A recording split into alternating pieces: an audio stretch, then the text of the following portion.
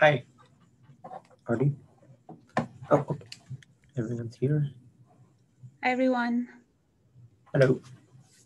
Hello. Cool. Okay. Awesome. Welcome back, everyone. For those that don't know, we just had the Gatherly poster session, so that was a cool experiment, and there were a good bit of people there. I enjoyed it.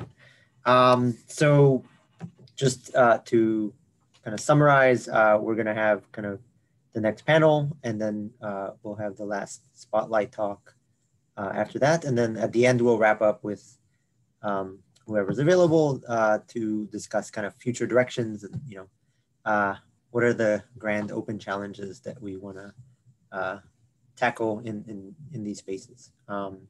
So I'm excited to have Phil Isola and Artie Singh here with us on the panel. And I guess we can start with introduction. You can kind of introduce yourself, and if you want to give a quick elevator pitch of the video, which, by the way, the videos have been really popular. There's hundreds of views for each one of yours. So it's been great. Maybe Artie, do you want to start? Sure, yeah. First of all, yeah, thanks for the invitation. I haven't been connected with CVPR as much, but yeah, it was nice to get to know some of the other talks and stuff. So yeah, Absolutely. It's been great. So yeah, for those of you who may not know me, I am Artie Singh. I am an associate professor in the machine learning department at Carnegie Mellon University. And broadly speaking, my research focuses on feedback-driven learning. So thinking about decision-making and learning when the algorithm is not just looking at data that has been collected passively, but is like thinking about what are the right data points to collect, what's most informative, and what's the best use we can make of data. So the talk I prepared for this workshop, going with the theme of like limited data, right? I mean, I think my overall research direction aligns with that, but in particular, we focused on what are other ways beyond labels that we can get supervision for learning algorithms. And so my talk was about like learning from preferences, which has emerged as an alternative way to get supervision, especially in scenarios where coming up with labels or rewards is very expensive. Right, so many of us are familiar with how there are several examples out there about how poor labels or rewards have led to reward hacking and unsafe behaviors. So thinking about alternate ways, and humans find it easier to provide preference, right? Say you're comparing, instead of specifying a complex reward for a robot, right? Just saying what action or the sequence of behaviors is more appropriate, right? So that would be a preference. So I focused a little bit on reinforcement learning, how we can do preference learning in that framework. But broadly, I also tried to give some overview of how preferences can help in other learning problems, including classification, regression, optimization, right? So yeah, hopefully you had a chance to look at it, and I'm happy to discuss it further. Great, thank you. Phil, do you want to introduce yourself and kind of gist of your talk? Sure. Hi, everyone. So thanks for inviting me to this workshop. My own research is really on all kinds of different ways of using limited or imperfect data, but my motivation for that is to understand biological intelligence, to understand human-like intelligence, because I think that the way we learn, the way animals learn is from very noisy, imperfect, unlabeled data, reinforcement learning, unsupervised learning. So I'm interested in all those things. My talk was on contrastive learning. And as many of you probably know, that's currently one of the really popular ways of doing unsupervised learning or self-supervised learning, where you learn to associate signals which somehow go together, often just using supervision in the form of space-time co-occurrence. Just, an image and a sound are both caused by the same scene, and you kind of learn to associate those. So in the talk, I went into a few of my own kind of current understandings of why and when does contrastive learning work. So I basically shared three, very quick snippets. The first was that it kind of enacts some kind of causal inference about the underlying cause to a set of sensory measurements, that if two sensory measurements co-occur, then you're trying to infer what was the thing in the world that caused them to co-occur. that wasn't so technical, or that wasn't all my own work, but that's just one of the ideas that's out there. And then I talked about 2 recent papers that we did, one on looking at how you can select for the signals, the views that will be the input to the contrastive learning. So do you look at sounds and images, or do you look at color channels and black and white channels? These are different types of sensory measurements that co-occur. And then the last was this geometric explanation in terms of you're trying to take 2 measurements and align them on the hypersphere. So this idea of alignment and uniformity as being good metrics of contrastive learning. So I'm happy to talk about any of those. Yeah. Awesome, great, thank you. I don't know, I hear some background noise, so for those who aren't speaking, if you can mute yourself. Okay, so let's start off. There's, by the way, sorry, the audience, yeah, put questions in the chat. We'll start with the YouTube and other questions, but if you want to ask a question, put yours in the chat. So there's one question, I guess for Artie, but I think maybe also is relevant for contrastive learning, since there's very similar ideas of pushing similar things apart or together and different things apart. So when asking for pairwise comparison annotations, how do you choose which samples to pair for labeling? Does this have a large impact on the informativeness of the resulting annotations? Right.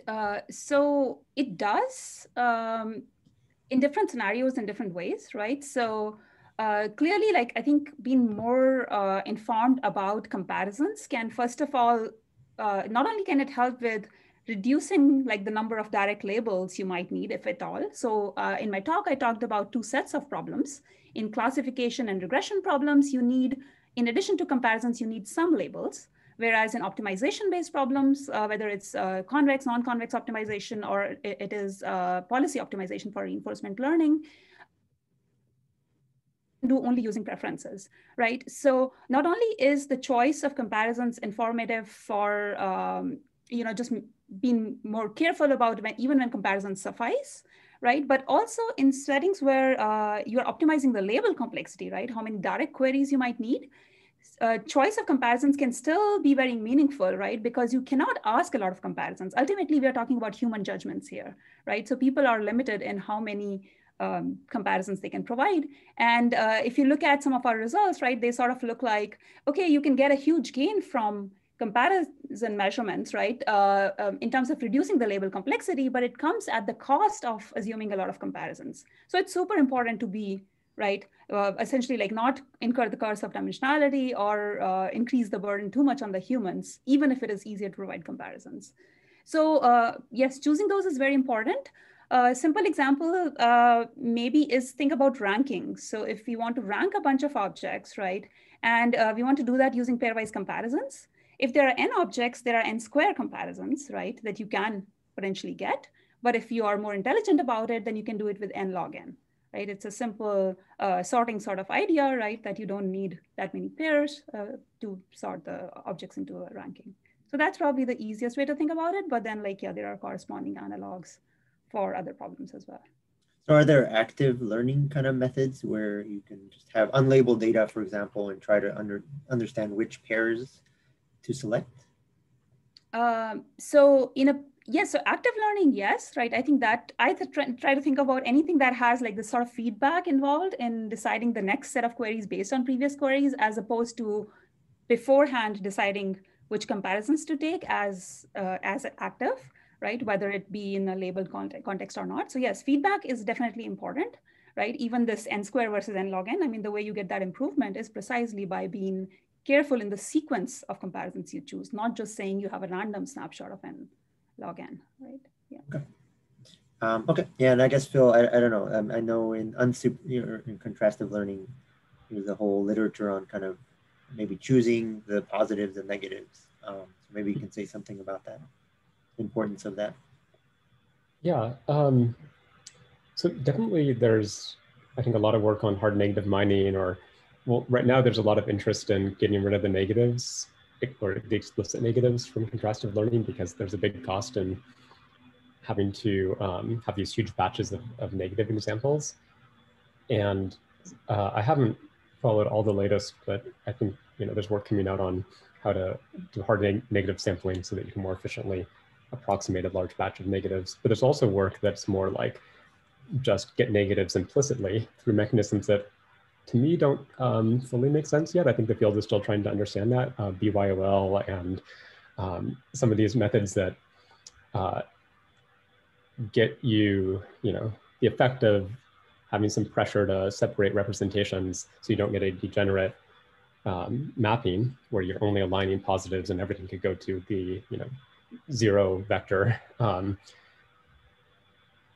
But yeah, so that might be related, that they get negatives in an implicit way that might be more sample efficient. Is there, I guess, a way to tie that into some of the information theoretic or other kind of ways of thinking about it? Yeah, well, I just saw there's one question here, which is, does the geometric explanation give us more efficient ways of doing contrastive learning? And I think that's related. So what we did is we kind of decomposed the contrastive loss into this alignment term and this uniformity term. And the uniformity term is the negatives and the alignment term is the positives. And now, if it turns out that the goal, what matters for a good representation is just mapping to a space where everything is uniformly spread out, where the embedding vectors are marginally uniformly spread out, then maybe there's more efficient ways of doing that than with pairwise terms that try to push everything apart. So I haven't thought too much about what might be more efficient ways of doing that, but I do think that what people are coming up with in Boyle and Barlow's twins, and there's other methods that might get you a uniform distribution more compactly, maybe batch norm. Okay, sounds good. So there are some more online questions, but I see one from on the chat, so I'll ask that to Phil. Does your mutual information sweet spot depend on the downstream task you want to solve? I think the minimal and sufficient representation is strictly related to what you want to predict. Distinguishing a dog from a truck is much different from distinguishing two species of very similar birds. Yeah, definitely. So that explanation, the precise explanation requires knowing the downstream task, and for whatever downstream task you have, there's some optimal set of views that will only share information about that downstream task, and that under certain conditions that would be exactly the views you want, because they would capture the sufficient statistics for the task and nothing more. But you have to know what the task is. So I think that whole explanation, that whole theory is kind of, it's half of the story. It's like, well, it tells us how view selection might affect your performance on a downstream task, but it doesn't tell you how to solve a new problem where you don't know the downstream task, where you don't know what the good views are for that downstream task. So yeah, you're certainly right that explanation is task dependent. What I think might be an interesting possibility is that there exists a whole family of tasks for which there's a generically good set of views. There are kind of a sweet spot for everything that you might care about as a robot, or everything you might care about as a internet bot. I mean, it depends on what you are. Are you human? Are you a self-driving car? And I guess there's actually the YouTube question is related to this. So the question says, the idea that aligned and uniformity in representation space generalized across tasks and domains seems pretty powerful, especially when we don't know the downstream task a priori. Can we perhaps use these metrics to dynamically explore the multi-view augmentation space, i.e. use the metrics to guide something like auto-augment during contrastive learning? Yeah, that's an interesting question. So I think you can only go so far, because so the alignment term says take all of whatever your augmentations are. Let's say that you're cropping images and you're changing the colors, and it's saying take all those augmentations and map them to an aligned representation. So an invariant representation with respect to those transformations. And so of course, if you have fewer such augmentations, it will be easier to get this aligned representation. So I'm not sure that the alignment term is kind of a task-specific term. I think the uniformity term is maybe a little bit more general purpose, that you want, if we're going to embed onto a hypersphere into a normalized space, then what might be just universally good or good for a whole family of tasks would be to achieve a uniform distribution over those embeddings. And that might not depend as much on, you know, what invariances you want to capture, what equivariances you want to capture. Is just, you want to spread it out. You want to have this kind of max entropy distribution over your representational space. Is there any role in terms of augmentation? Like maybe, I think the question was also saying like, maybe you can use these metrics to kind of decide between, you know, the list of 100 augmentations that auto-augment has. Maybe. So it might be the case that some augmentations will lead to more uniform representations or distributions of representations.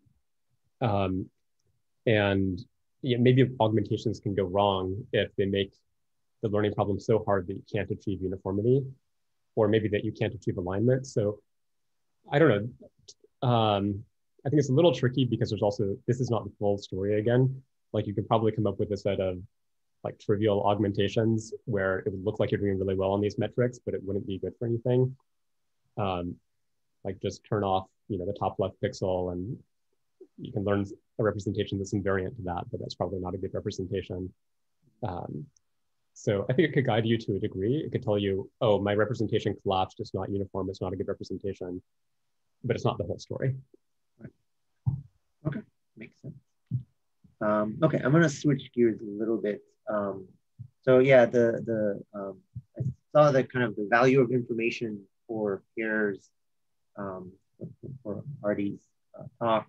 I guess one question I had is, I think you say that they're kind of equivalent between labels and pairs, but is that like accounting for like the complexity, like how many, obviously like if you have, you know, n pairs, like you said, or n labels, that's giving you all pairs of information, right?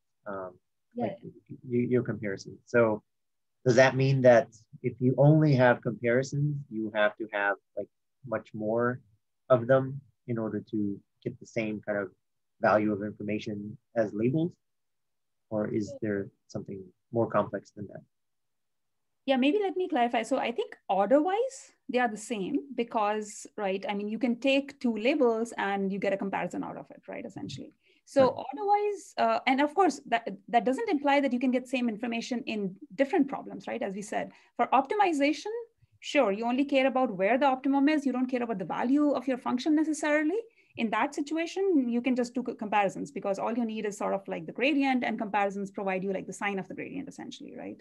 So that's the only information you need. But if you care about, like in classification or regression problems, you care about where that threshold is drawn, right? Where the decision boundary is drawn, or what is the actual value of the function, right? Or another setup we looked at was threshold bandits, saying which arms are above a threshold, right? Again, I think of that as also sort of finite domain classification, right? Then in those problems, you do need labels, right? Comparisons alone are not enough.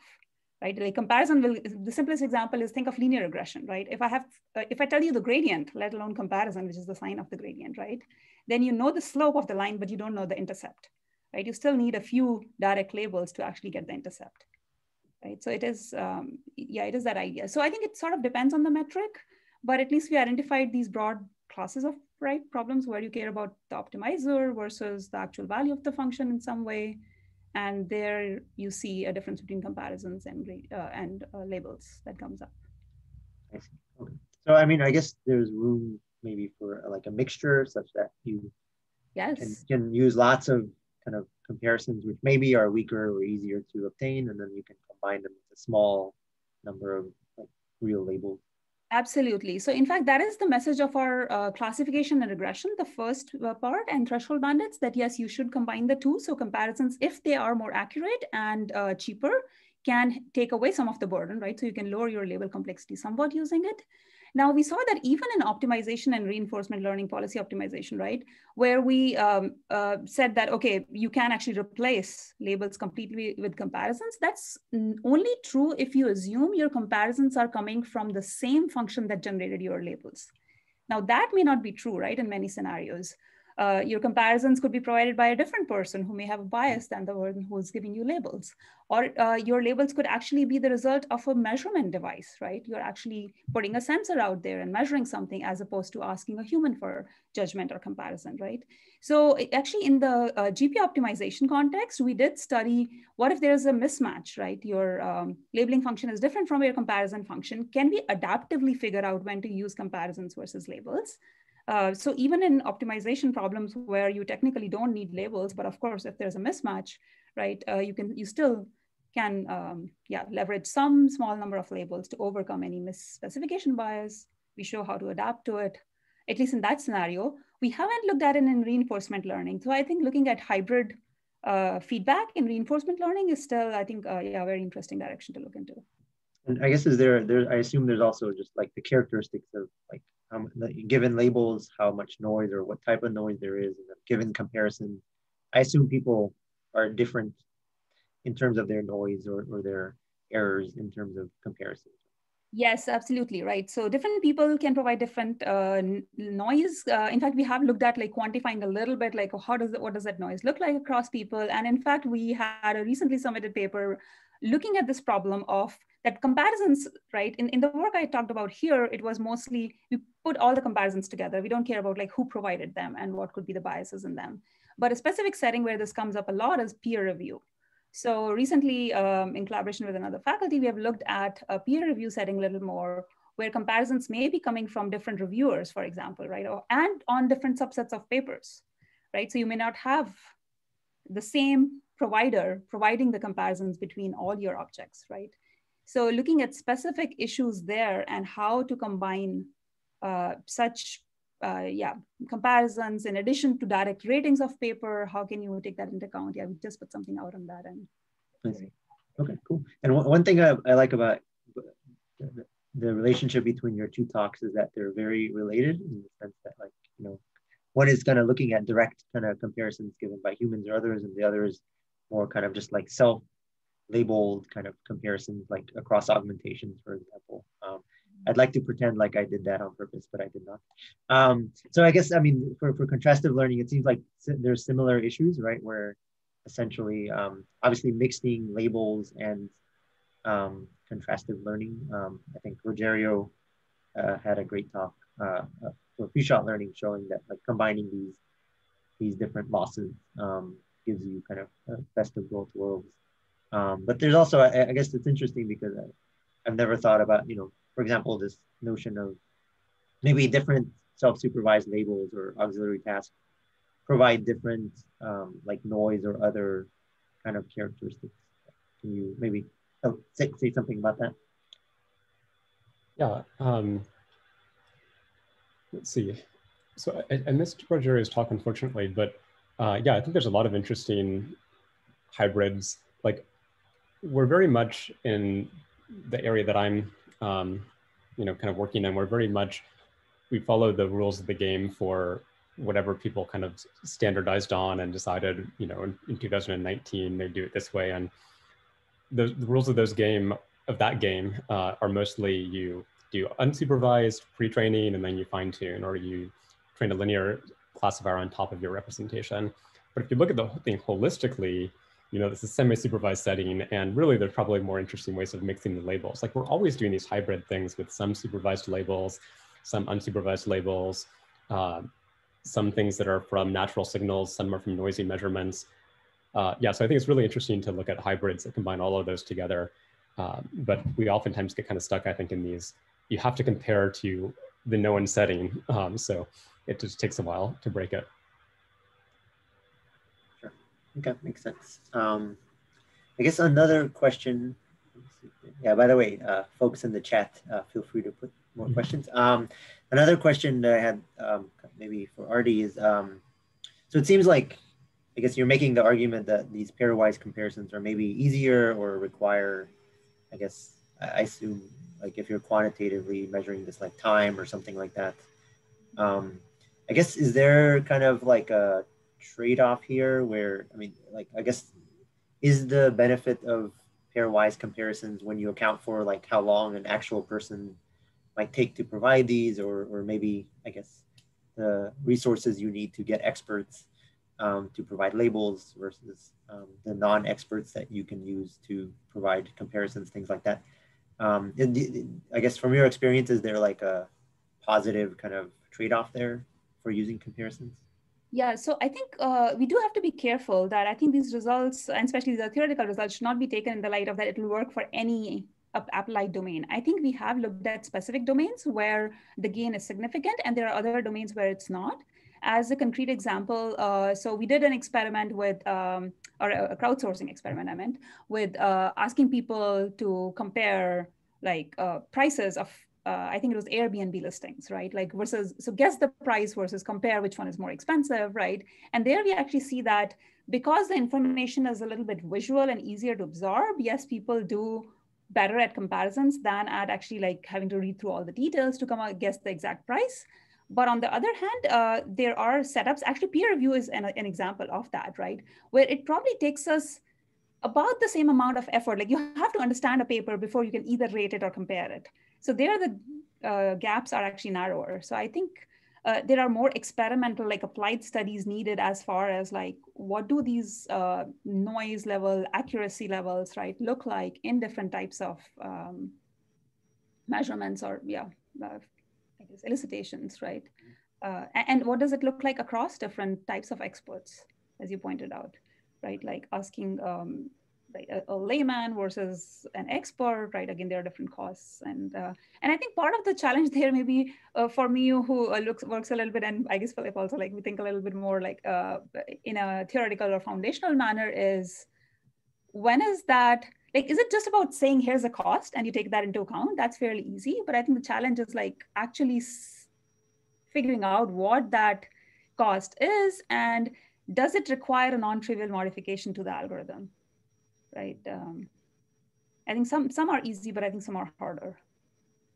So even for actually maybe a related, not exactly the same remark, but a related remark for hybrid feedback that we were discussing earlier, right?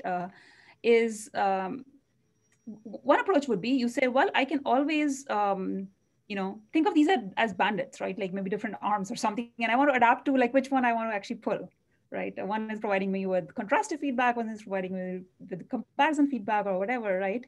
And we could do it that way, but I think you really need to look into a little bit more closely. Like, for example, even with comparisons and direct labels, it wasn't that easy, right? We couldn't just say comparison is one arm because we don't get the magnitude of the function at all, right? Whereas with labels we do.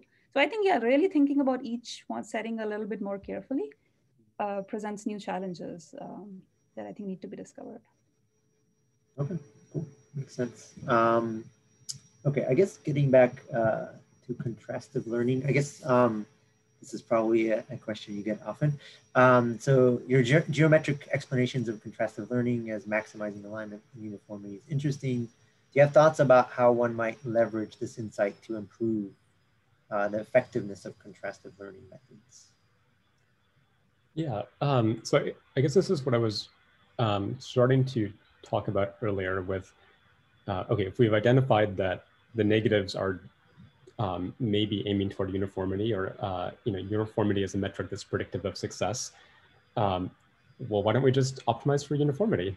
And maybe this particular loss in the contrastive objective, there's a lot of variations on it, but maybe they're not quite right, and there's a lot of cost functions that will encourage uniformity of embeddings.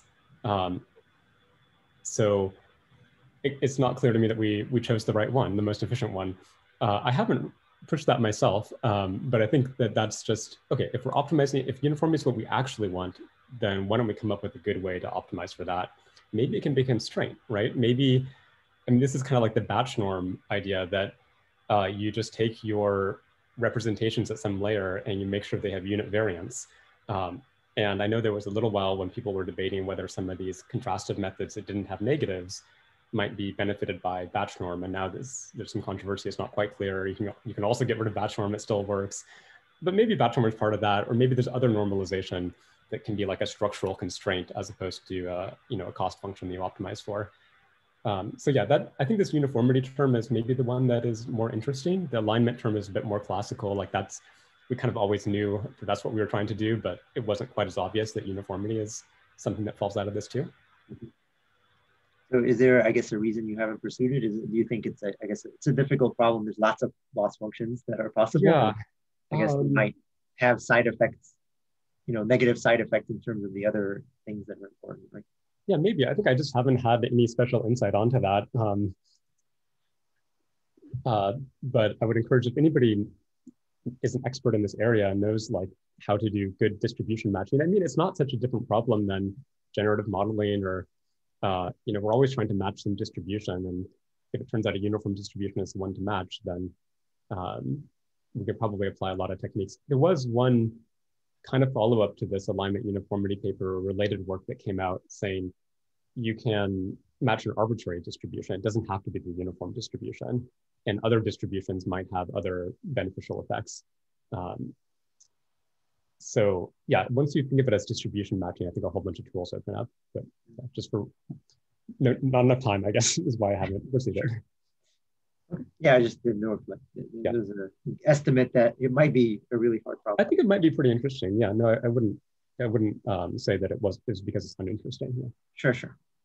The other thing is, I guess, one thing I really like about your work is obviously looking at it from the perspective of mutual information gives us some kind of, mathematical thing to latch onto. You think there's other kind of principles, or do you think like information theory is like the main kind of principle here? Okay, so yeah, I think the information theory explanation, I suppose, for me came mostly through the CPC paper, the contrastive predictive coding paper, although I'm pretty sure there's, I know there's older Infomax and information bottleneck, and there's a lot of information theoretic like explanations of representation learning that are quite related. But this info NCE loss introduced in CPC or articulated as info NCE in CPC was influential to me.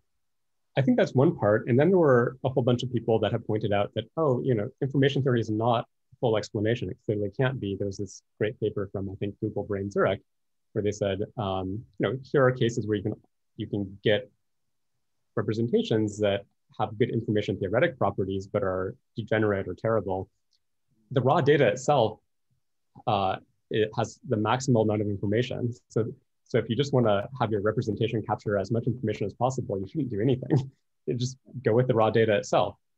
So clearly, there's more to it than just information theory. I think that's, but I don't think that means that information theory is wrong or not part of the explanation. It's just not sufficient on its own. Maybe it's necessary, or maybe it's one part of the explanation. I guess one that I've been getting more interested in is causality. And for me, that's currently at the level of just an intuition and a nice story, and noticing that it appears going all the way back to the Becker and Hinton 1992 paper, which is, to me, it's like Sinclair, but in 1992. And of course, Hinton did Sinclair as well, so it's not a surprise. But in the abstract, it's like, this embodies causal inference. I don't think they proved anything, it's not formal, right? But that makes a lot of sense to me. I think making a formal connection to causal inference would be really interesting. You have some kind of causal model of how the signals are generated. Of course, this is a little different than I think what Arti is talking about, where the signals are coming over there, maybe from comparison or human judgment. Or I think what I'm referring to is the case where the signals are sensory measurements of the same underlying scene. So we have some constraint on the generative process, the causal process. And if we make those assumptions, then we can say precise things about causal inference. Right. Okay, great. Yeah, I was actually going to ask Arti about, I guess, the role of some of these things like information theory and causality and kind of your analysis of. Yeah, so I have a practical questions actually, asking maybe both of you. So often we have we work on something recognizing some disease, from the images, because you take some pictures of people's eyes, maybe you can find that people might have some disease. And this kind of data sometimes is very limited in a sense that, so you start with a new kind of project, often you start with like a small data set. And then how do we actually, so when you're actually going to basically, for example, you train up models with certain group of people, and then you're going to collect like a new set of data that looks like a lot different from what you do. So usually what can we actually do to basically mitigate the gap, between the two distributions of the data? Yeah, so I guess you're asking about like essentially, this could happen at any training and test time, right? You get different distributions, or even when you're starting off. So yeah, I think ideally, to me, a big goal is like bridging the gap between like the small data world and the big data world, right? Like our models do not have to start out complex, right? Somehow we should be able to build in complexity as we get more data and leverage like all possible sources, right, of information that are available, right, in whatever form. Now, thinking about representation learning in that context, I think has been a challenge, right? Like I haven't seen any clean solutions to that. Ideally, I would want to do, I start with very few examples. Maybe they're even all from one class, right? And maybe there are very few, and then new classes come in and I build my model to accommodate those. And then I identify whether it's a new class versus a refinement of a current class, right? And I might make mistakes and I need to go back and fix those. So it is overall a very challenging problem, right?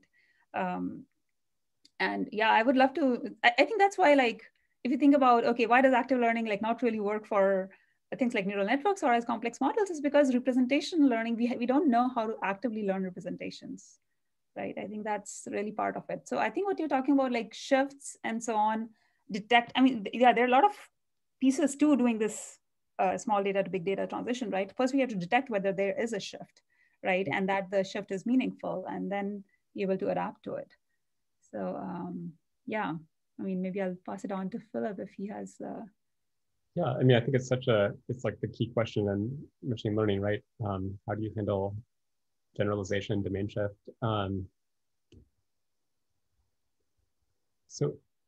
Yeah, maybe so I think Arti was talking more about the adaptation side of that question, but there's also this side of just, can we learn a representation that is invariant to the shift? Mm-hmm. So you don't have to adapt. And that I think is quite close to what contrastive stuff that I think about is doing. And maybe connecting this again back to the causal inference, although I don't have really precise things to say there, but there's some interesting work in invariant risk minimization, trying to kind of say, okay, well, we want to learn a representation that will maybe be invariant across some set of domains, so that the lighting conditions won't change your representation. And or just, I suppose there's a lot of ideas of just learning representations that are robust against some set of changes. And in contrastive learning, this alignment part is creating a representation that's robust against a certain kind of change, the data augmentations that we put in there. Okay, but now maybe we can think of it more as, let's learn a representation that's robust across environments or subpopulations or tasks. Something more than just data augmentation, and that seems like it gets really interesting. Just another interesting paper that starts to look at that is this one, what should not be contrastive and contrastive representation learning, from I think Toto Xiao and folks at Berkeley. Oh, maybe Trevor Darrell might have talked about this today. But anyway, it's well, let's learn a representation where it can transfer to multiple different tasks, so that different subspaces of that representation capture different invariances that will generalize to different scenarios. I think that's kind of interesting as well. Okay, great. Unfortunately, we're out of time. I think I can talk about this forever because I really enjoy these topics, but I really appreciate your time. Thanks. I thought that was a great discussion, and definitely a lot of interesting open questions here. So it's great. Thank you very much. I appreciate it. Thanks so much. And now we will move to the next spotlight, which will cover kind of the oral papers as well as the challenge that Kyle can talk about. The only thing I will say is there's a lot of slides here, so let's try to keep it kind of 4 minutes per topic here. So let me share my screen.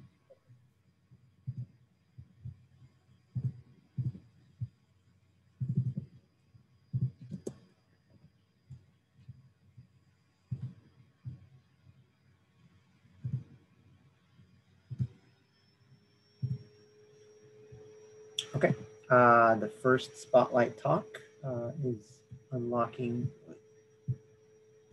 full potential of small and diverse data supervision. Is the author here? Yeah, here. Okay. Great, and yeah, just tell me when to advance the slides. Okay. Okay, so I guess we can start now. Yes, go ahead. Okay, so thank you for your interest in our work, unlocking the full potential of small data with diverse supervision.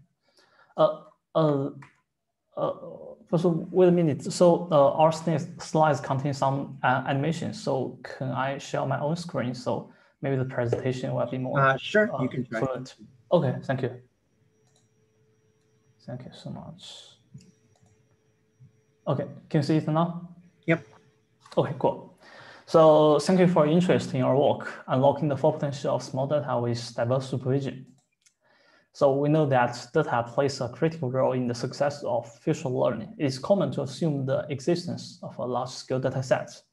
The dominant paradigm at the moment is to train a feature extractor on a base set with a sufficient number of samples, and then fine-tune the classifier on the feature novel set, as can be seen from the figure. The dataset supporting feature learning have also increased significantly in scale from CUB mini-ImageNet to the recent metadata set. Both the number of images and the number of classes in these datasets has grown. So the success of such feature learning methods requires a huge amount of training data, but such kind of big data does not always exist in real-world applications. So in this work, we start such scenarios, calling them small data regime. For example, in domains such as face recognition and medical imaging, it might be hard to collect many training examples due to the privacy issues or the equipment cost, respectively. So we propose to simulate this challenge, which we call scarce image, by subsampling images from the base training set at random. And another type of challenge comes from the imbalanced distribution of real-world data, which means that the tail classes are hard to identify and annotate. Adapting to this kind of cases is critical for applications like autonomous driving. So therefore, we propose this scarce class setting to study how the absence of real classes might influence the generalization abilities of the model. So to simulate this challenge, we only keep the top 25%, 50%, or 75% of the head classes in the training set. And our approach of enhancing the performance under the small data regime is to leverage the diverse supervision. So on the left of the slide, we show an image of a scene from AD20K. Then on the right, we demonstrate various annotations provided for this image. For each instance, such as the door or the table, their attributes, segmentation masks, and paths are labeled. We follow the standard approach for feature learning evaluation. In particular, we first train a feature extractor, such as ResNet, on the base set with all the classes and images. And then we fix this feature extractor and fine-tune the classifier on the feature novel set. We're introducing additional social supervision and add individual branch and loss for each supervision type. The supervision sources can be classified into 3 groups. The self-supervision, which manipulates the original image level supervision, which operates on the feature map level, such as segmentation, and the object level supervision, which concerns the feature vector, such as attribute classification. So in this slide, we show the potential benefits of learning with diverse supervision. The red line represents the performance of the model trained with all the data. namely all data baseline. The gray bars are the accuracy of the models trained under either scarce class or scarce image settings. And the blue ones correspond to the models trained with diverse supervision. So as can be seen from these plots, introducing diverse supervision can help match and even suppress the baseline performance by only using 50% of the classes or 75% of the images in the base set. And so that's all for our presentation. Thank you so much. Okay, great. Thank you for the presentation. Okay. So next is PLM, if you want to share, or I can share. If possible, can you share? Yeah.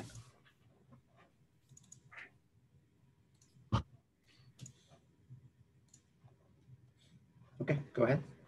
Hi, I'm Kevin, and I'll be presenting partial label masking for imbalanced multi-label classification. Next slide, please. So the problem we're working on is learning from imbalanced data. So real-world data sets often contain long-tail class imbalance, where a few classes have many samples and several classes have only a few samples. Usually when training a classifier on such data sets, they perform quite poorly on these tail classes. Next slide. So this is not the imbalance between the number of classes for different is not the only form of imbalance. There's also an imbalance between the ratio of positive to negative labels for each class. So head classes tend to have a larger ratio of positives to negatives than tail classes. What this causes is classifiers to underpredict for infrequent classes, as seen in the graph on the top, where classifiers predict very low probability scores for those tail classes, even though the class is present. And it also causes classifiers to overpredict the frequent classes, as seen in the graph on the bottom. Next slide. So our approach attempts to reduce this imbalance between positive and negative samples by masking the loss computation for the different classes, such that we can have a set number of positives to negatives for each class. So if we look at this sample distribution of classes for the imbalanced multi-MNIST data set, we can see that if there's a class with too many positive samples, when compared to negative samples, such as class 0, we can mask out some positive samples or labels, whereas other classes which have too many negative labels, we can mask out their negative labels to get a 1-to-1 ratio of positives to negatives. Next slide. So our approach is simple, but it's general. It could be applied to almost any loss which sums over the classes. To do this, we first begin with just a standard loss formulation where each class is, the loss for each class is computed separately and summed over the classes. And then we apply a mask, G in this case, to the losses. This mask is binary, so 1 would denote that we're going to use the loss, and 0 denotes that the loss is masked or not used. And this mask is generated stochastically to ensure a set ratio denoted as R hat is seen by the classifier during training. So next slide. So the question becomes, how do we select the ratio for a given class? We set the ratio based on the classifier performance. We attempt to minimize under and over prediction for various classes. For more specifics, I guess I'll point to the paper. But generally, what happens is the head classes, which start off with a high ratio, are decreased during training because the network overpredicts those classes, whereas the tail classes, the ratio increases during training because the network tends to underpredict these classes. Next slide. So as you can see, on the left-hand side, we have the standard network trained using binary cross entropy, which I showed previously. And on the right-hand side, we have the network trained using the partial label masking. So generally, partial label masking allows the network to underpredict less for those tail classes and overpredict less for the head classes. Next slide. So this leads to a general improvement on evaluation data sets, and there's an especially large improvement on the tail classes, the class with a few samples. So we can see as the imbalance increases for artificially imbalanced CIFAR-10 data set, the accuracy for the classes with the fewest number of samples, the relative accuracy improves. Okay, next slide. And this improvement is also seen in the multi-label real-world data set MS-COCO. So as you can see, the tail classes, we have general improvement over the top 15 or the 15 classes with the fewest number of samples. And also the method improves on classes which are difficult but have many samples, as seen on the left-hand side. So next slide. Yeah, thank you for your interest in our paper, and please, read the paper and watch our longer presentation on YouTube. Thank you. Awesome, great, thank you very much. The next paper is the author here. Yes, I'm here. Sorry? I'm here. Okay. Is it okay if I share or you want to share?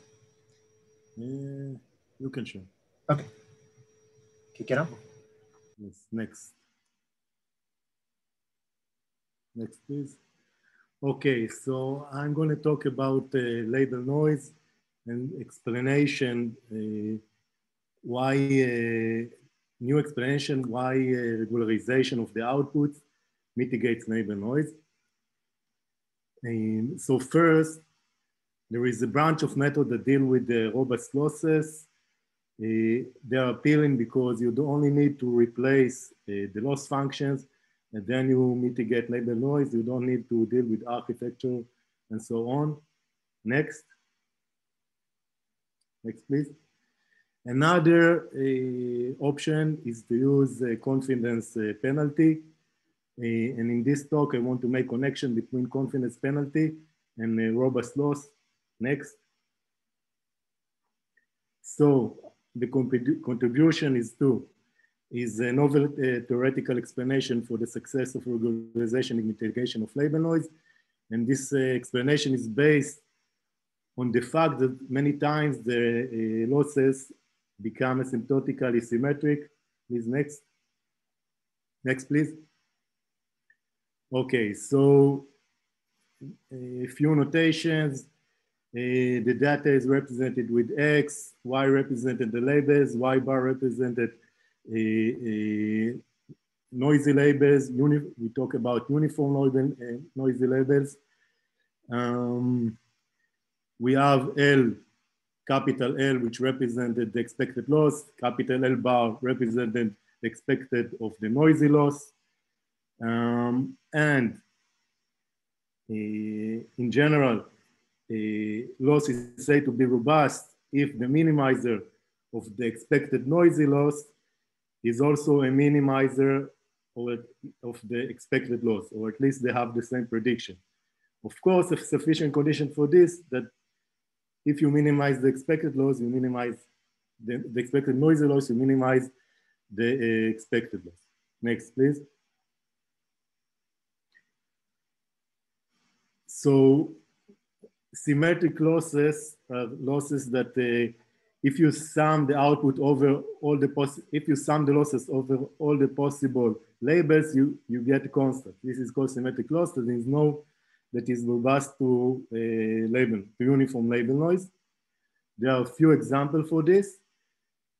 Because total symmetric losses usually don't perform so well, so people invented the losses that have become symmetric only asymptotical, and now we will show that a confidence penalty actually have similar behavior. Next, please. Okay, I now introduced a new type of loss. We call it a multi-category unhinged loss. It's a generalization of a binary unhinged loss, which in turn is based on the famous hinge loss from SVM. The only intention in the proposing of this loss is for the further analysis that we will have. Next, please.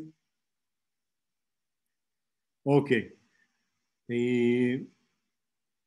So the MUH is unbounded from below. It makes sense to bound it from below. And it makes sense to add regularization to it. And in general, we can say this lemma will show that if you add the regularization to symmetric loss, you more or less stay robust. You just, the minimizer of the regularized loss is also the minimizer of the unnoisy loss with stronger regularization. Next, please.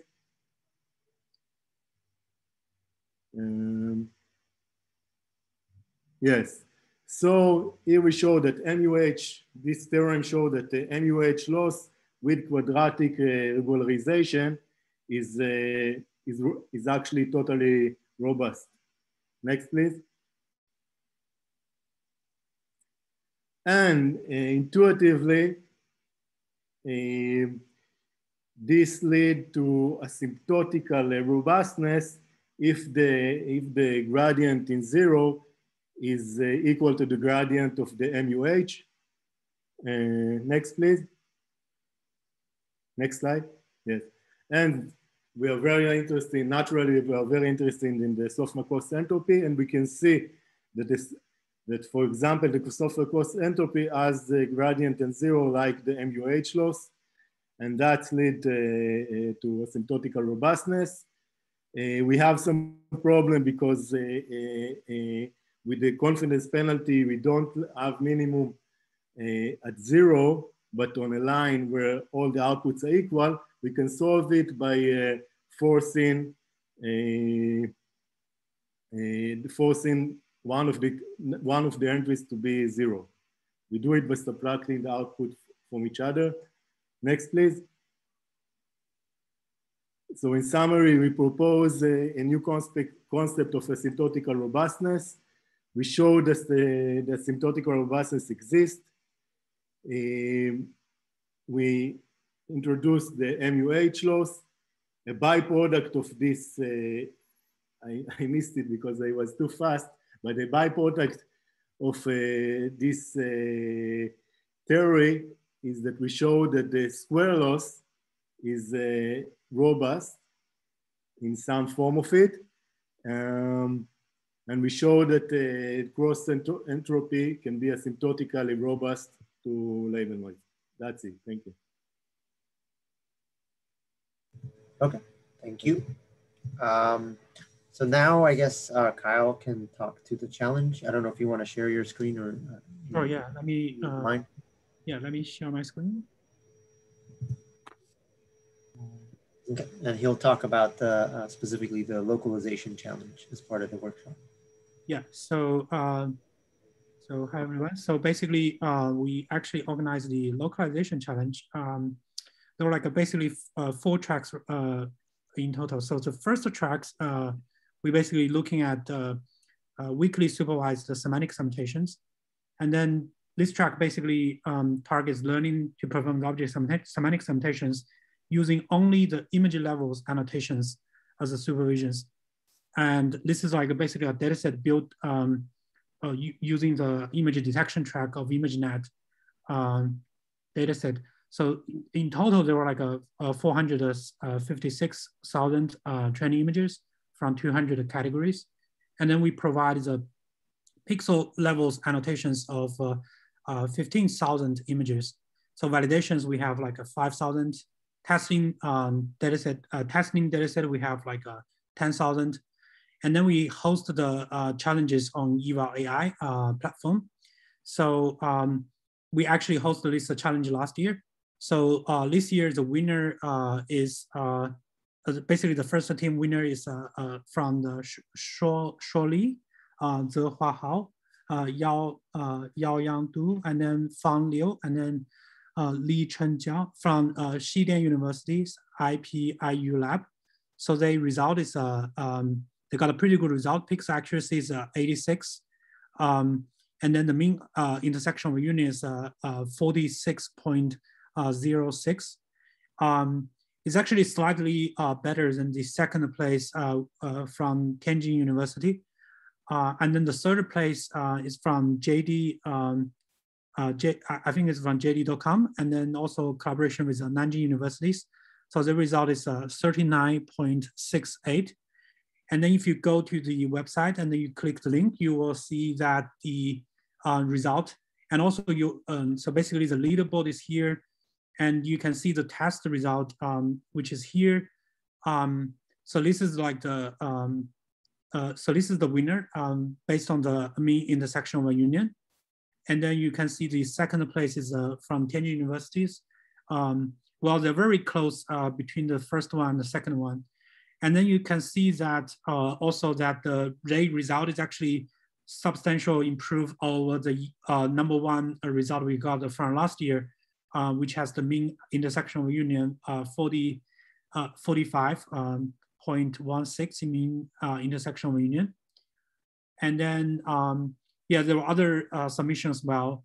And then you can also see the validation submissions where they basically rank according to the result. So number one is obviously is the like the ground truth. We actually trying to make sure that the ground truth is correct. So for the ground truth, you get like everything's 100%. And then for the validation set, it looks like Tianjin University has actually got a much better result, but not on the test data set. So they will. So we also have one of the teams actually provided talks about their works. I'm wondering if the audience has the others. Do we have the others here for these challenge submissions? You mean the tops? Yeah, this is the top result. So they actually prepared the slides. I mean, the method they were using is called a dual self-training for weakly supervised semantic citation with noise label. Yeah, I'm just wondering if the audience have anybody actually from this team.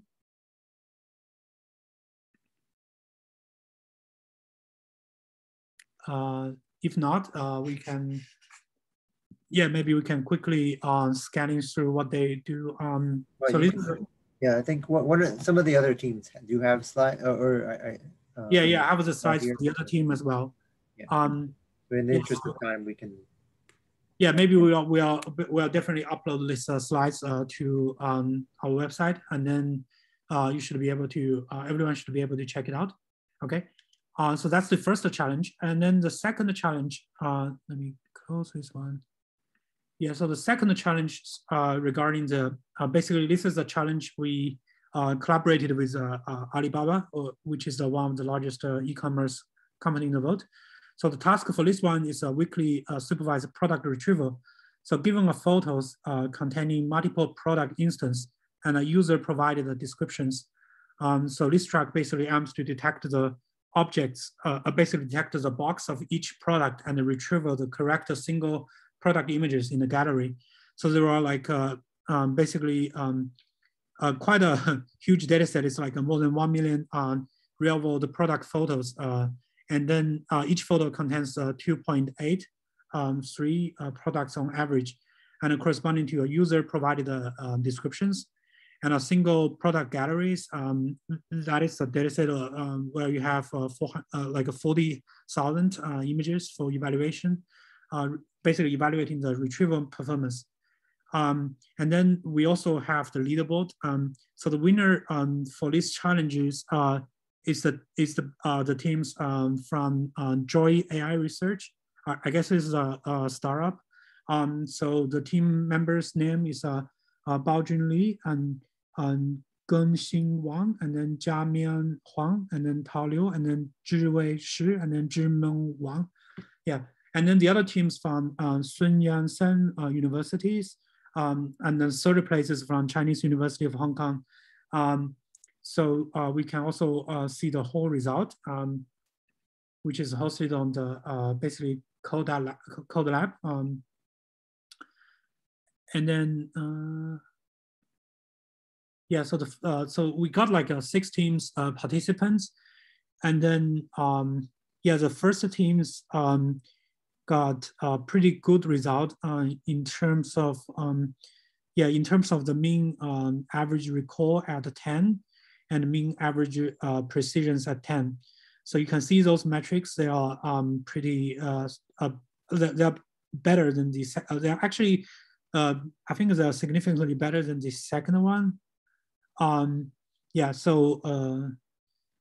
then, so this is the result. And then we also have them maybe contribute to the slides as well to elaborate the method. So I'm wondering if any audience have, like if we have the audience from this team can present the slides.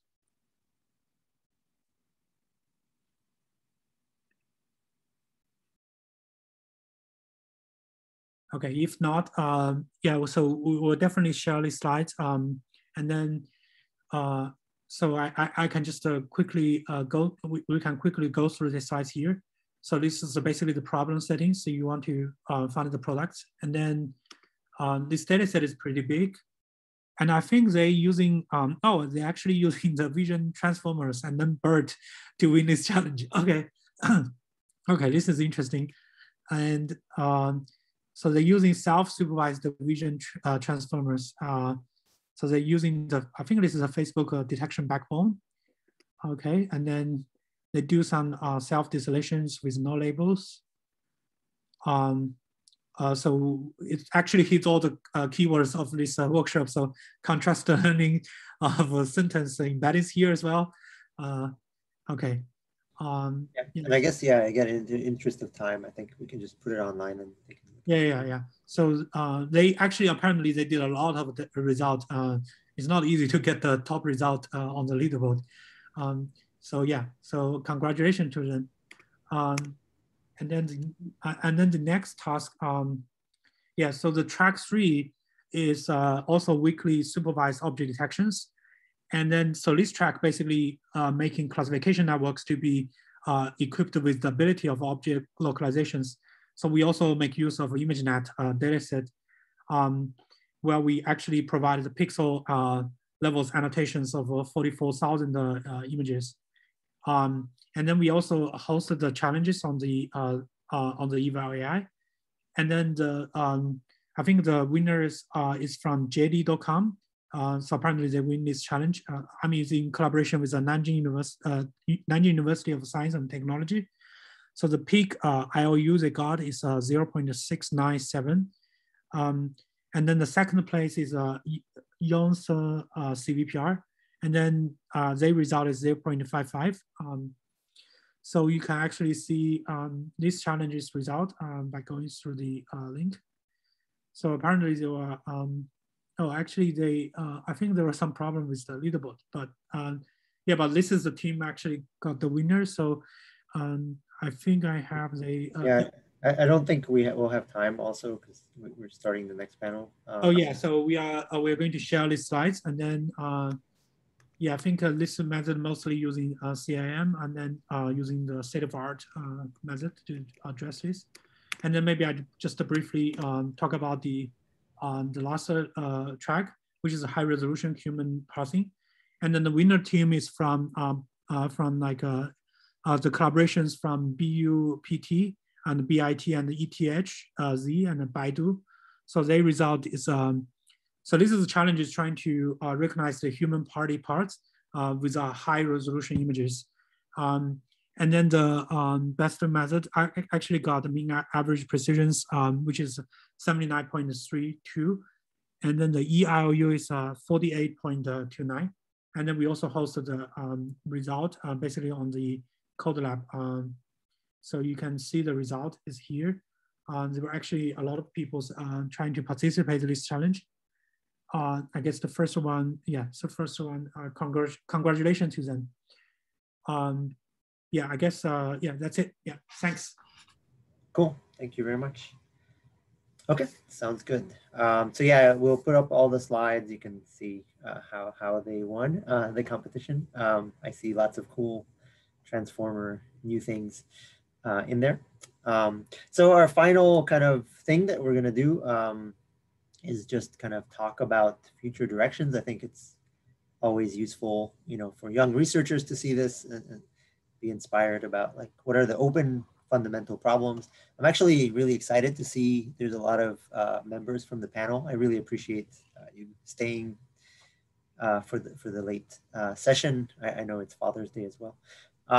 So maybe I'll just kind of go around and maybe I have a little bit of a summary I was gonna discuss kind of some of the future things that came out during the other panels, but I guess so as not to bias people, maybe we can just go around and the panel invite our speakers and see what their thoughts are in terms of open issues and kind of fundamental challenges that we haven't solved and we should tackle next. So I'll just kind of go down the list. I don't know, nobody's putting their video on, so I don't know who's actually here.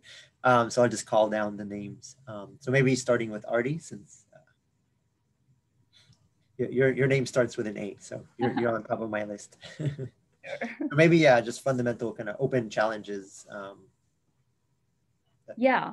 So I think we were sort of discussing it at the last panel that we had. And I think to me, yes, going between this sort of small data to big data, right, using all possible data sources, right, like is still one of the most fundamental challenges that, we face out there. I know there are many smaller steps that we have to take on the way, but again, trying to think about, coming up with, like, if you think about the human brain, right, like there's a representation that develops, right, and that also develops gradually from the time, right, a child is born, right, and then they start learning about the world, but then they are able to do discriminatory tasks over that, like, using not too many samples, but then they are getting lots of different types of feedback, right? They're getting, information about what caused what, right? So causality came up as an issue, right, that we haven't tried to leverage as much, as well as different types of feedback about like whether it's they don't just get like labels for everything, right? Like they get gestures or relations, right, thrown at them, right? This thing might look like that thing, and they develop some of their own similarities. So really thinking about like all possible ways in which we can use information to learn a representation and then try to do tasks well on top of that. So to me, like I think that is the most fundamental open question, and tackling any part of it, right? Ranging from like thinking about, okay, we already have the representation and now we want to, adapt to newer classes or distributional shifts. That's like one piece of it, but then going all the way back to like, we also want to learn the representation from scratch, how to put all the pieces together. Okay, that's great. Yeah. Someone who does some robotics, yeah, definitely, think that everybody's very fixated on labels and things like that, but really, if we want to like naturally teach a robot via various like means of annotation, that's like on the fly and natural. I think that's a great point. Cool. Alex, if you're here. Yes, I should be here. Yeah, I think one of the big challenges for me, as I guess kind of alluded to in my talk, is how can we avoid having to label that much and still learn good representations. I think I hinted at that in my talk as well, right? There is this entire industry of click workers now, which are essentially just sitting there and labeling data. And they are not doing too well. Let me formulate it carefully. And I think to some extent, we as a community contributed to that. And I think what we need to study and understand is how can we avoid having to learn good representations just from large amounts of data. And so far we have, I think what we understand is, what we understand pretty well in our community is learning from big amounts of data. I think it's fair to say if we collect reasonably large data sets, we can address the tasks that we care about, at least the basic ones. But without sitting down and labeling all this data, we are not there yet, I would argue. I think we're making progress, but far too often is, at least according to my opinion, the easy route to just ask people to gather data. And maybe we shouldn't become complacent in just asking people to label data, and instead try to address the research challenge of how can we learn better representations? And that could mean leveraging data that already exists. And I think Artie hinted at that. How can we transfer some sorts of labels? I think there's plenty of challenges there. But to me, the really big challenge is trying to avoid having to label that much. Good. And by the way, yeah, I don't want to enforce if anyone has thoughts to chime in. It can be a panel discussion as well. Okay, and then Booking. Oh yeah, thanks for having me. While I was listening to Artie and Alex, I'm not against people labeling data actually, maybe because I'm from industry. The reason for me learning from unlabeled data or limited supervision is interesting is because we want to scale up our model's capabilities. Maybe just perspective from industry, because when I was a PhD student, basically I worked on object recognition over only 31 classes. With that, I got my thesis, got my PhD degree. But soon we need to work on ImageNet, and then we moved on to iNaturalist, like 5,000 classes, 8,000 classes. And we also have instance retrieval and face recognition, millions of labels in the dataset. So I hope that one day we could have our visual world, all the visual knowledge abstracted into maybe not one neural network, but an ensemble of neural networks. But in order to achieve that, we have to solve the long-tailed problem and we scale up the instances or classes. Naturally, the power law will emerge. And we have to deal with the small sample problems with the sum of the classes, maybe actually a majority of the classes. So there, we can do data annotation still as much as we can. But even if we do that, we need to deal with the small sample of rare examples, infrequent examples, and the limited supervision or ambiguous labels there. As Alex mentioned, how to learn generic and useful discriminative representations from unlabeled data certainly will be a route towards that. Hopefully we can achieve a route towards that vision. Yeah, I mean, it's not, sorry, go ahead. Yeah, that's actually, yeah, all from me right now. Oh, no, okay. I thought someone was chiming in. Yeah, I guess it's maybe not necessarily a different perspective, but I mean, it's either low labels or I think in industry often it's very large scale unlabeled.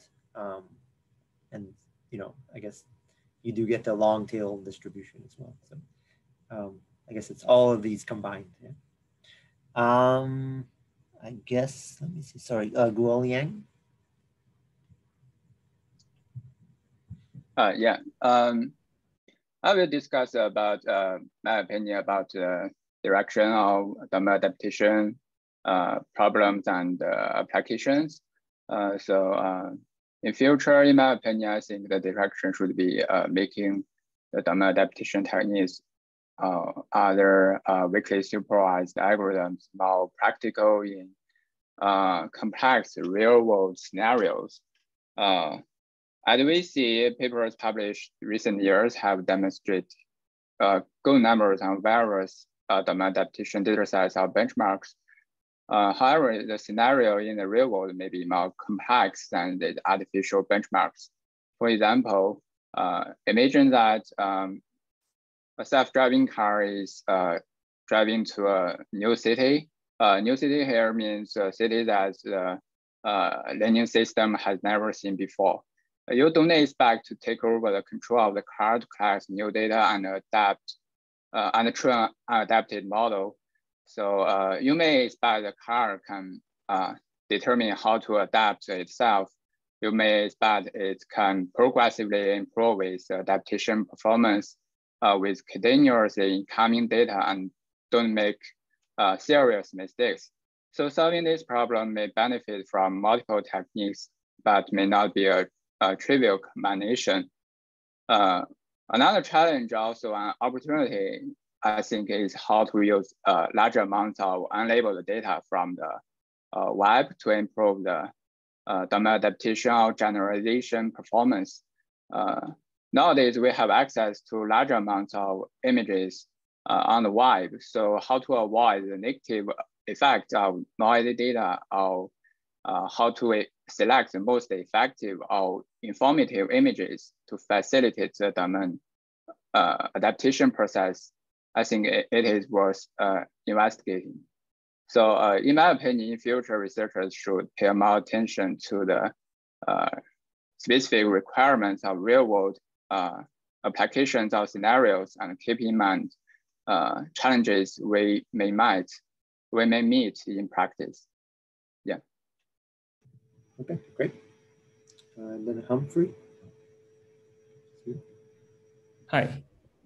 Yeah, thanks for inviting me here. And so I think one of the things on my mind, and also discussed in my presentation about escaping the big data paradigm with the compact transformers, is that I'm recently thinking about how can we safely and meaningfully decouple like modeling, compute, and big data. Because essentially, what is big data? I mean, really a few years ago, we still think ImageNet is the large scale. And I mean, in the ImageNet challenge, they say it's large scale visual recognition challenge. But now we're talking about like hundreds of millions of images or billions with a weekly supervised fashion. And I think, I mean, if we're thinking about like the human or animal intelligence, like a smart crowd is a very intelligent body, and it can behave very cleverly, and it can tackle all the real world challenges. It can cross the road in the traffic, and it can do a lot of things. And I think in our cases, we really need a way that for the research community to healthily decouple these things. And I mean, the research community is really great at doing the modeling aspect, but the compute and the data aspect are better provided by big companies like Boching and Google probably have access to it, but we don't have that for a lot of academic units. And also from society point of view is without the accessibility, a lot of students and the people won't be able to reproduce this research. And we won't have this way to really verify whether this is making sense. For example, we talk about another great things after CNN. We have transformers, we have MLP mixers, and a lot of results we're only reading from papers. We cannot really test it. And also, we still start to wondering whether this is really a big advancement in modeling, or it's really about compute and the scaling. And for this scaling is really about more data to capture our human experience, or it's really about, I mean, there is something significant there that is advancing our capacity. So overall, I do think that it would be great if we can find a way to try to decouple this in a good way. I mean, we want models to scale. We want it to really to solve the problems for autonomous driving, for other important applications, so that we can use it, apply to our real world scenarios. But also we want to research to move on to really solve the fundamental problems. So how to safely decouple these three components? I think that's one of the things I really wish that we can help to do as a community. Yeah, that's it. Thank you. Okay, great. And then Phil.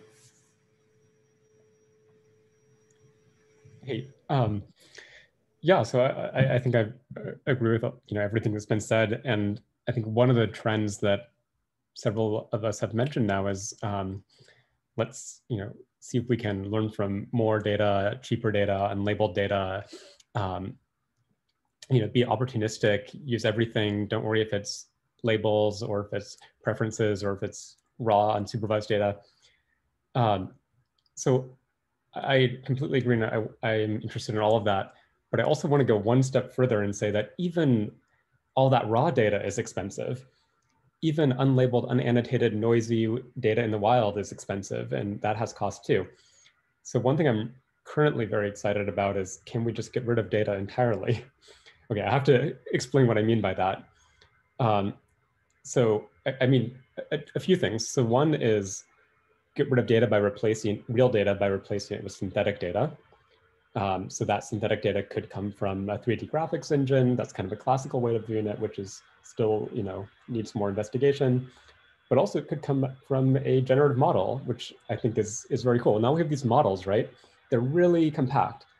The model for ImageNet is a gigabyte. ImageNet is 250 gigabytes. This is so much more compact copy of that data. And it's a better copy of that data too, in some respects. It's more organized, it's continuous, it's differentiable. So I'm really excited about that. Like, just, can we use synthetic data that comes from a model? And then the more extreme version of this is, can we just get rid of data that's synthetic data that's fit to real data at all? Can we just create noise processes? Can we just create procedural routines, self-play, multi-agent competition, random statistical processes that just create training data without reference to the real world at all, except maybe via like our algorithmic design or some hyperparameters? Like, okay, sure, it's like no free lunch, but it really minimal reference to the real world. So yeah, that's something I'm currently excited about. Yeah, maybe I can add to that actually, Philip. I'm glad you brought it up because after I spoke, like everybody was talking about big data. And the reason I talked about like learning representation from scratch, things like that, is I work with small data people in small data domains, right? Like, so scientists trying to work on, like, they want to 3D print a thing. They still have a camera that's installed, but they need to be able to guide their 3D printer, right? To get them the right configuration. They are really working with images, but that come from, they just don't have too many of it. So how do you augment that? It's not just about transfer learning, right? These domains are very different. I mean, you can do a little bit of that, but I think we need to go much beyond that. So other things I will add to the list that Philip had was even physical knowledge about the system, right? Like, to get rid of data. How do we bring that? I mean, people have barely scratched the surface. Like, they're starting to think about, okay, PDEs and ODEs and how do they help us extrapolate beyond the data? But there's much more, right? And much more, like PD and ODs are very well specified, right? Like, we are talking about information or physical priors that may be misspecified, right? Or may be present in maybe you only know about part of your system, right? But you can still use that knowledge. So when I talk about using all sources of information, it's not just different sources of data, but like prior knowledge, right? And whether it's coming from a sensing equipment, from an expert judgment, or just some from even like NLP books and stuff, right? Like, how do we bring all of that to bear at the problem at hand? Yeah. Yeah, that's great. I guess one question is, so it seems like a lot of people are talking about, different types of supervision, or, I guess like physics knowledge or GANs. I guess the question is, have we solved how to leverage the data already, and now we're like just figuring out all the types of other sources of information? Or like, is there something beyond, it seems like, I think a lot of papers these days take, many different machine learning settings, like, semi-supervised, few shot, and all those other ones. And then they take different combinations of existing things like entropy minimization, contrastive learning, self-training, all those kinds of things, and just kind of putting them together in different ways. So I guess, have we kind of solved the fundamental problems of how to like actually use data, and now we're thinking about just beyond, like, where to get the data from? Or are there still like open kind of fundamental problems in the methods themselves? Maybe that's too hard of a question. I mean, okay, maybe I'll take a stab at it, which is, no, it's true. Like, I don't think we are done with like, analyzing the data and saying that, yeah, we've extracted everything we could, because, well, one, I mean, I think actually other people here are, I think, more equipped to talk about that. Like, in real world scenarios, right? Like, we don't know how to best use our data. We don't know what models work and how to make them work, right?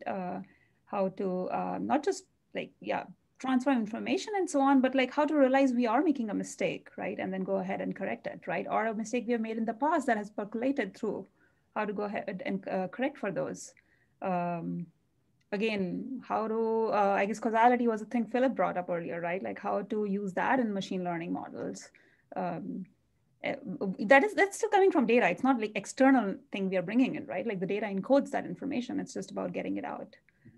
So I think, yeah, there are many, many challenges that still remain. Yeah, I mean, I guess I should rephrase in the sense that, like, on the academic data sets, like self-supervised learning is close or sometimes surpasses, right? Like labeled learning when transferred to object detection, for example, from ImageNet versus contrastive learning to object detection. So I guess under the, standard, in distribution academic data sets, it seems like we have really good algorithms that have made a lot of progress in the past only, year and a half.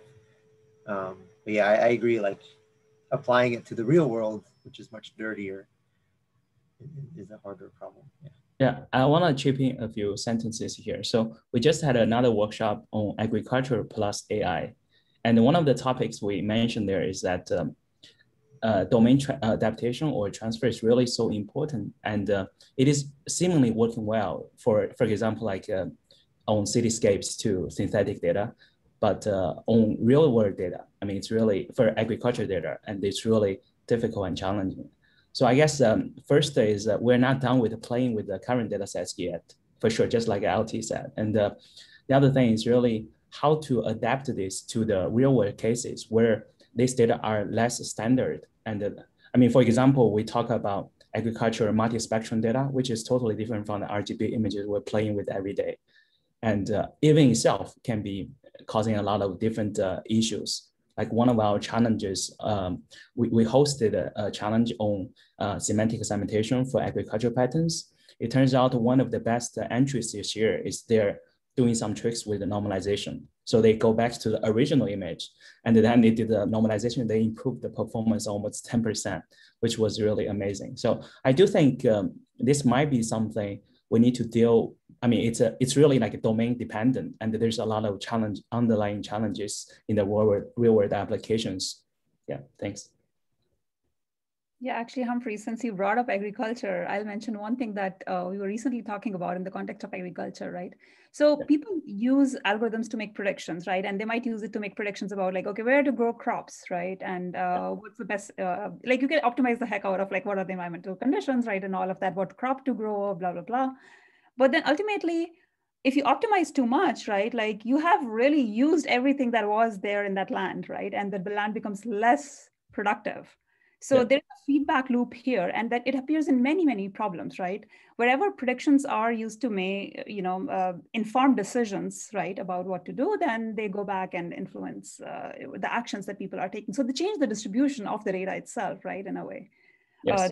I think example was brought up in the context of network traffic too, right? If you start predicting where traffic is low, right, and people start using those routers, then it becomes congested, right? So yeah, there are a lot of feedback loops in the data that we just don't think about and model. And I think people are just starting to, I think, recognize these things. I think Moritz Hart's work in this direction laid some initial steps, but yeah, I think that's also another interesting direction.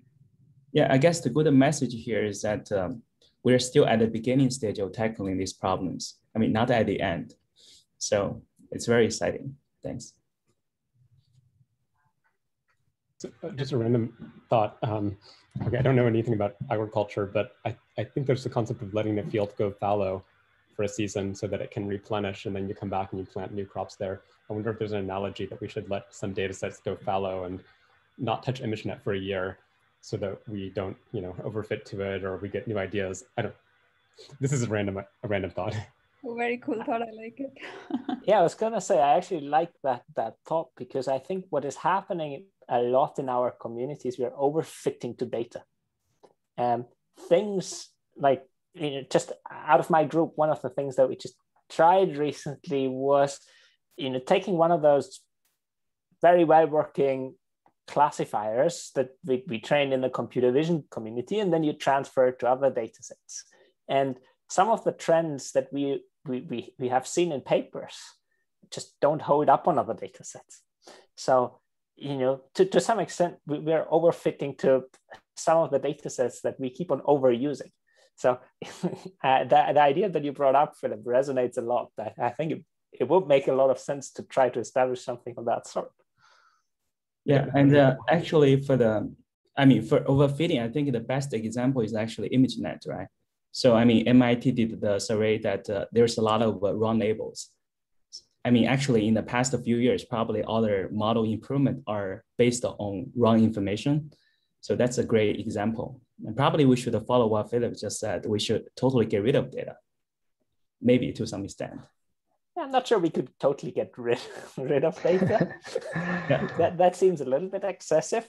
But yeah, certainly looking more broadly or being more open to data from other domains, right?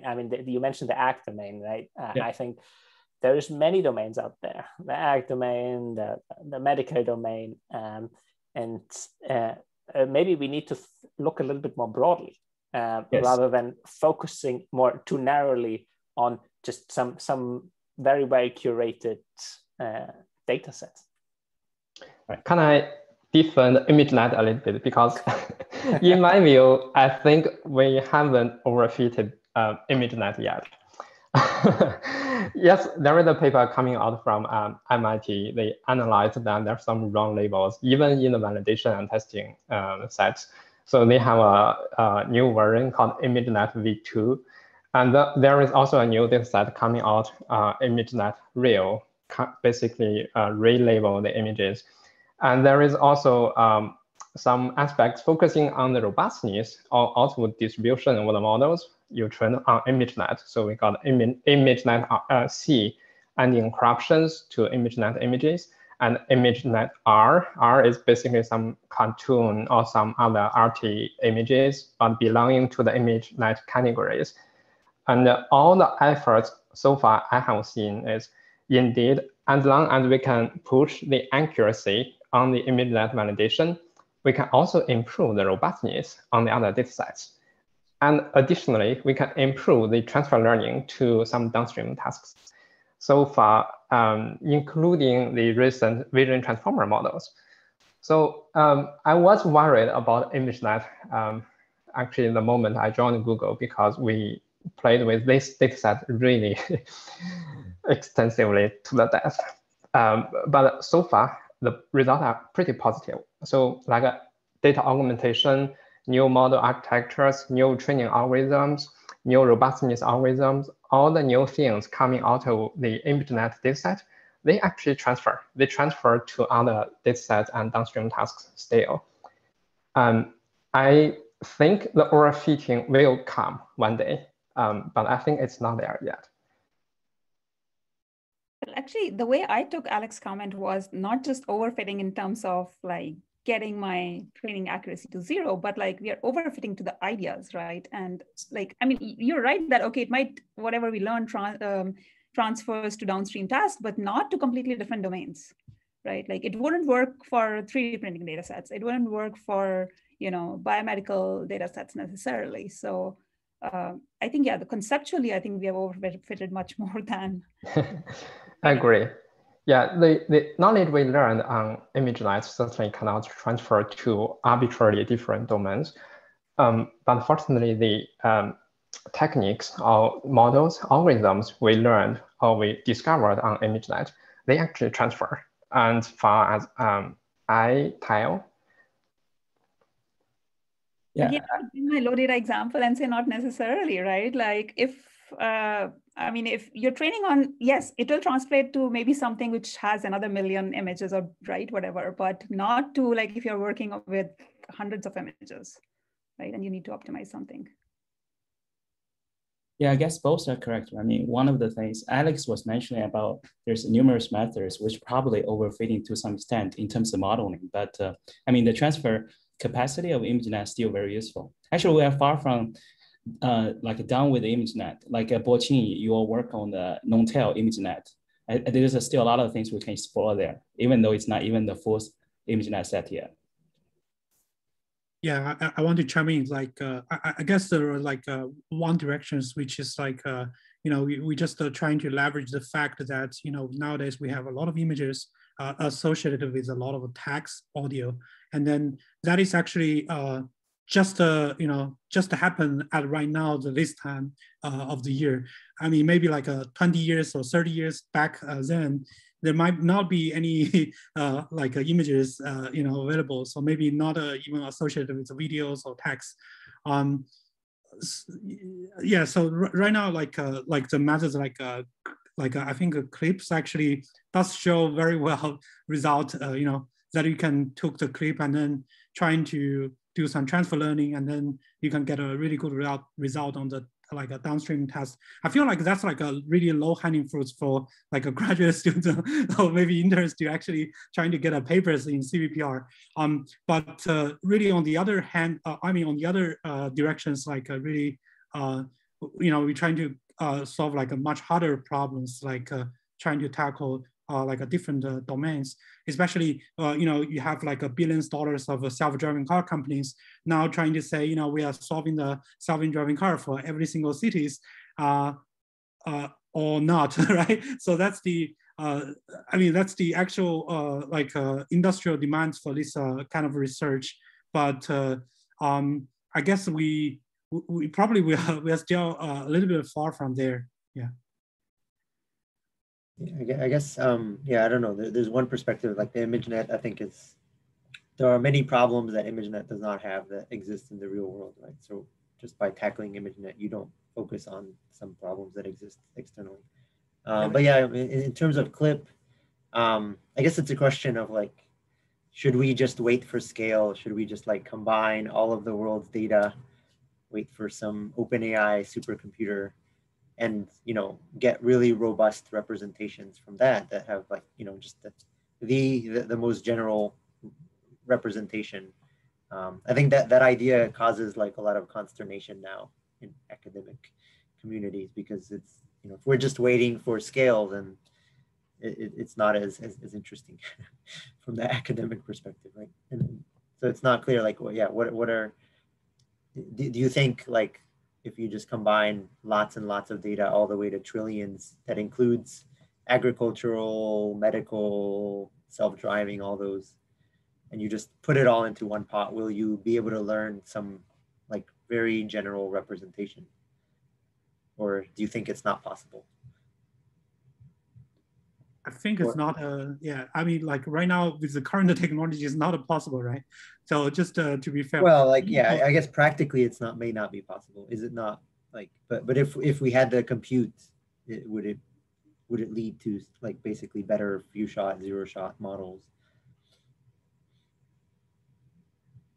I think so. I hope that's actually good news for academic research. Like big companies have CLIP or some aligned models trained from trillions of amount of data. And then the model abstracts a lot of different knowledge.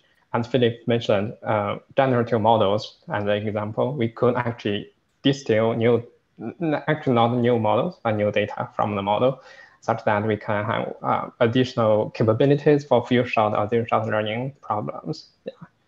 Also, maybe ImageNet, because I haven't said enough for ImageNet, so I should take one step back, because we have young audience, new generation here. I'm not actually trying to calling the attention to ImageNet only. Certainly, that's not my intention. I was just trying to defend a little bit for ImageNet, but meanwhile, I want to echo Artis and Alex's point that we have actually a lot of real-world interesting new domains and new problems as well. So given the development in the ImageNet domain, certainly, hopefully, we got new ideas and new insights and new tools to leverage for the new problems. Makes sense. Yeah, I mean, I guess to your point, there are a lot of open problems of given a CLIP model or whatever latest large-scale model the industry trains, like how do you use it effectively, and maybe like using various other methods, fine-tune or intelligently pick out or distill or otherwise analyze the information that it learned, right? Yeah. Go ahead, Archie. No, I've spoken enough. Go ahead. I guess I'll say quickly. Yeah, so one is I definitely I like to think of CLIP as just the ImageNet of 2020. So in 2000 and what was, I don't know what year, ImageNet came out 2011 or 12. And then you know, as a researcher, you don't want to collect a new ImageNet. You just take that's the data, and you can learn from it, and you can distill knowledge from it. And now CLIP came out in 2020, and we can, I don't want to make a new model of that scale, but I can take it as input to my system, and I can distill from it. I can train a small model on it. I can sample from a generative version of it. So that's one perspective. And then the other quick one I wanted to offer is that I do think that the fact that compute and money and data go so long a ways in getting the highest performance makes maybe that less interesting academically, at least for me personally. But it means there's other things that are interesting. So one reason I'm really curious about trying to understand and move a little toward the theory land, even though I'm not really in that land, but just toward the let's try to understand these systems perspective is because, well, that's complementary to this. I'm not going to be the one that makes the highest performing system on ImageNet or some benchmark because, yeah, companies, whoever has the most scale will do that. But that's not enough. Just performance is not enough. We need to understand these things. I mean, just for scientific curiosity, but also because socially it's important. And just know when they can go wrong, what the worst case is, how they can be biased, how they can make mistakes, how we can create a society that really uses these robustly and meaningfully.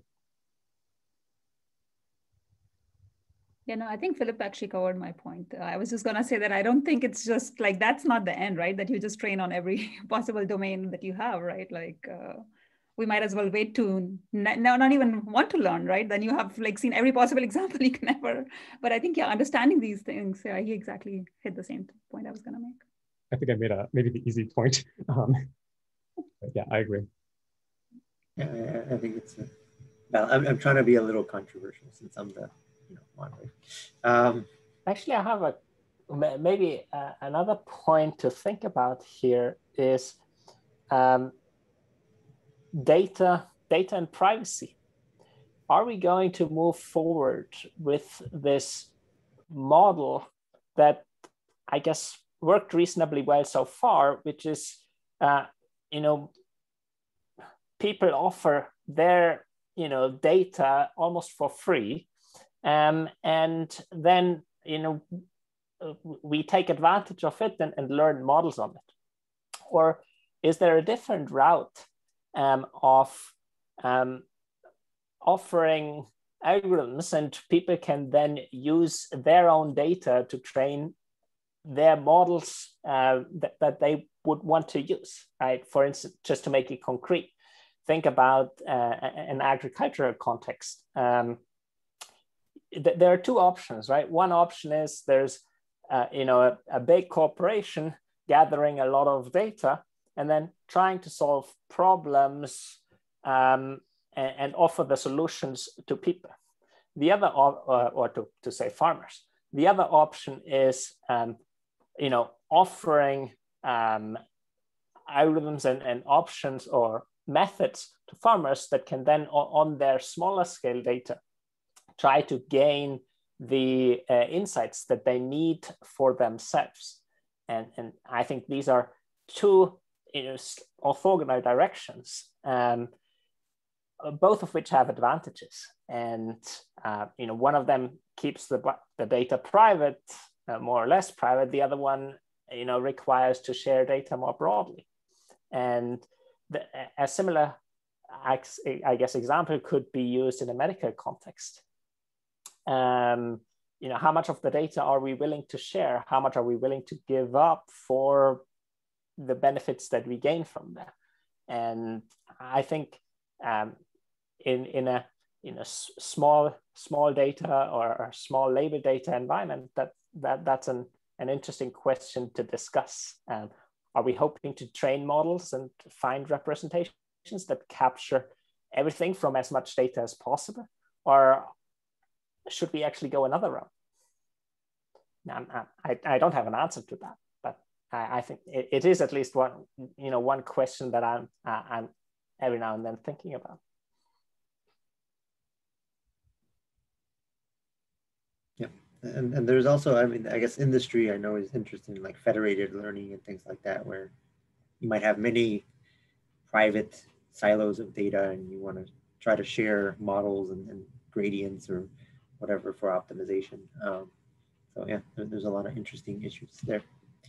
Okay, I don't want to cut off the conversation too much, but I know it's 6:50 on the Eastern time, which is when we were supposed to end.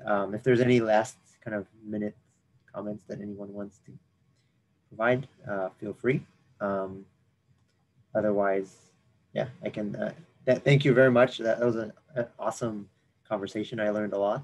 It's always great to hear kind of your perspectives. I appreciate all your time. I know it's Father's Day and late. So yeah, I really appreciate all your time and your insights that you provided. I think it's awesome for especially the young researchers. So cool. All right, yeah, thank you everyone. This workshop has been amazing. I wasn't sure how this new format would go because usually it's just talks, but we are always afraid of running out of time, of not having enough questions. And instead we always run out of time. So I really appreciate everyone's participation, and the poster session was great as well. All the materials is going to be online. So we recorded all the panels and everything. So we'll put that on the YouTube channel and everyone can continue to watch the videos. Like I said, it's already really well watched. So all your talks have had amplified impact through YouTube. So it's great. Yeah, I really appreciate everyone's participation. Cool. Thank you. Bye, everyone. And I guess, Kyle, you can stop recording. Okay. Shall we wrap up or that's it, right? Yeah, I guess stop the recording. I don't know if it stops automatically. Oh, okay.